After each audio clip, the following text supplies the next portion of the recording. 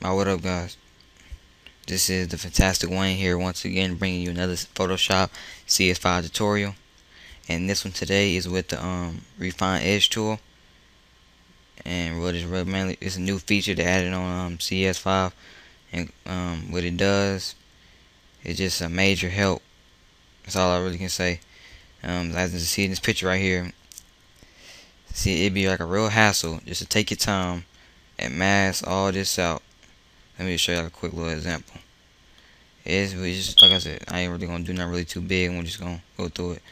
It will be a real hassle, like I said, right here, to actually get all these strands of hair and all this. I can't really do it, but see, that's impossible.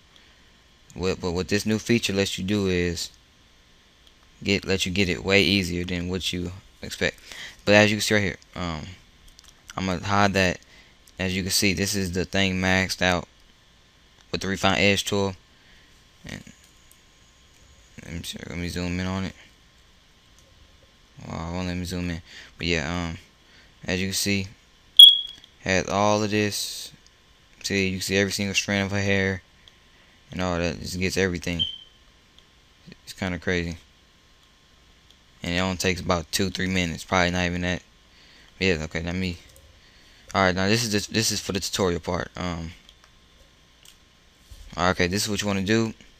You could take your lasso tool right here, and if you don't see this, you can just click on this and hold it, and then it's right here, lasso tool, or you just press L and cycle through it like right here. Oh, well, not cycling through, but who cares?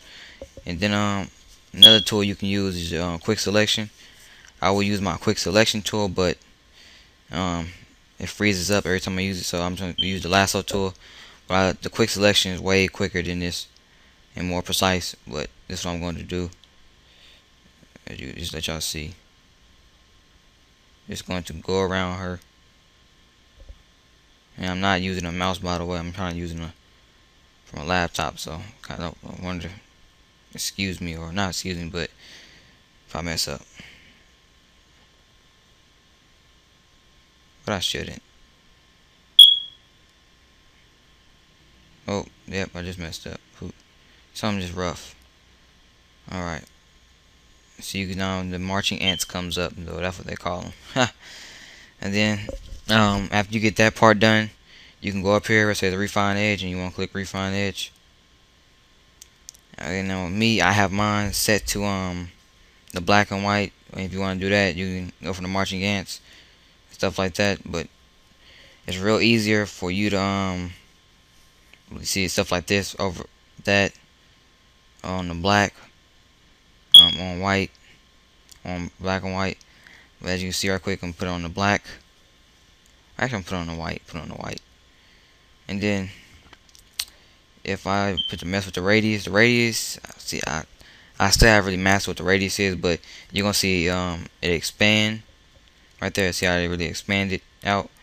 And then, but what you want to do is make sure you click Smart Radius though. And then now, if I watch, you see a big old difference. See, I can't really. It's not really. You just see a big difference. If you didn't see it, you should see it with your screen. But yeah, I'm going to put it about right here.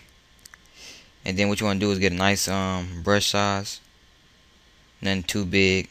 Oh, and I don't know why I didn't say this earlier, but I will leave a tutorial. A picture. I will leave this. I will upload this exact picture to file front, and then when I upload it to file front, I will if you guys don't have no picture to do this, I will upload this picture so y'all can just go through it with me or something like that. But yeah, so what you want to do is, well, actually I'm put on black and white now, so it's real easier to do on this part. So what you want to do is you want to click, like you want to click on, keep on clicking like close to the edge, but you don't want to click all in here. That's not right. You don't want to click in there. So what you want to do is you want to keep on clicking outside this, but y'all don't get all in her face and like that. You just want to get right close to the edges. Don't go too far in. But you're gonna start seeing a big difference when you get all up out here. I'm just getting the parts I missed over here. You see, now you already going to see the mask, or her hair of her mask starting to come out. There we go.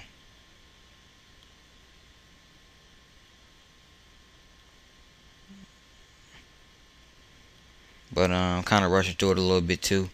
So, but yours should come out way more better than what mine's gonna come out like. Like I said, my little brush thing is even flashing. I don't even know why that's happening. So like I said, man, my stuff be messing up something sick. I don't know why.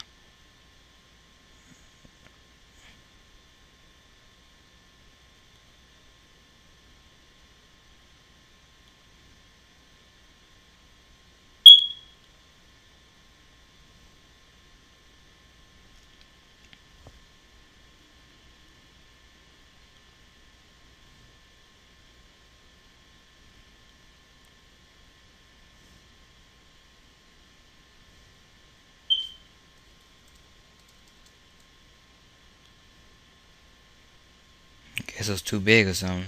I don't know. Oh yeah, and if you're wondering how I made my brush size that small like that, it's the little the brackets next to the P on your keyboard.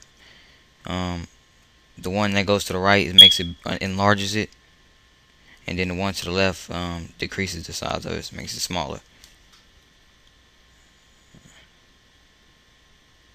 Let me go wash this little part quick. Just go one little big old stroke. And I might as well fix this somewhat. Okay, and then now your guys' stuff should be masked out pretty good. Like I said, I rushed through it. Hopefully you don't rush through it. But please take your time for the best look. Then you want after you get done with that, then now you want to click decontaminate colors. Then after you do that, you can choose from where you want to go from the output. You can put on a new layer with mask, new document with layer mask. I'm gonna put on a new layer with mask. So I mean, if I really want to go back and edit it, I can go back and edit it and stuff like that. So yeah, okay. Mine gonna take some time. Like I said, my Photoshop runs real slow for some reason. But on yours, it'll probably be done by this time. Probably be pretty fast. I don't know why it runs so slow. But like I said, yours should run way faster.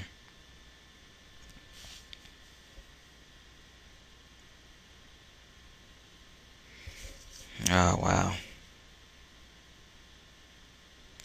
But I'm going to stop it here and then start it up again when it's done doing this.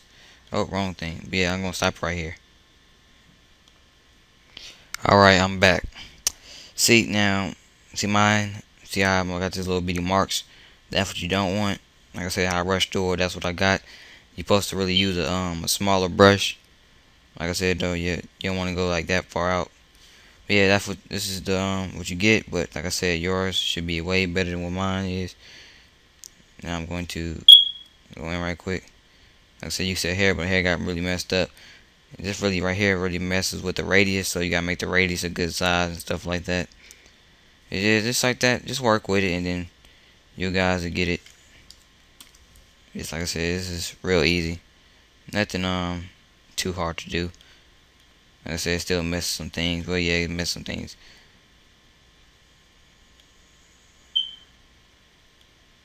But yeah, I would redo it, but I don't think I have the time to. But like I said, y'all seen the first one I did, it was way better. And then like I said, it should be decent for y'all if y'all didn't rush through it and take your time with it. And then that's it. That's another tutorial from the Fantastic Wayne, Photoshop. And like I said, send in tutorial ideas and stuff like that. And continue to subscribe, box me, whatever. Trying to get known. LOL. But yeah, like I said, that's it. Hope you guys enjoyed it. My next tutorial will be probably with I forgot what it's called. I forgot the other one. Let me see what it's called.